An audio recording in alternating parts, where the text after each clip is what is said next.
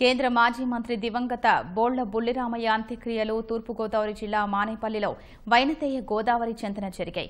బుల్లి రామయ్య పార్థివ దేహాన్ని పశ్చిమ గోదావరి జిల్లా తణుకు నుంచి పి గన్నవరం మండలం మానేపల్లి వరకు ఊరేగింపుగా తీసుకెళ్లారు. మామిడికుదురు మండలం పెదపట్నం అగ్రహారంలోని ఆయన ఇంటి ముందు పార్థివ దేహాన్ని కొద్దిసేపు ఉంచి అక్కడి నుంచి వైనతేయ గోదావరి తీరంలో ఉన్న శ్మశాన వాటికకు తరలించారు. అధికార లాంఛనాలతో అంతిమ సంస్కారాలు జరిగాయి. అంతిమయాత్రలో పలువురు ప్రముఖులు, అభిమానులు పాల్గొన్నారు.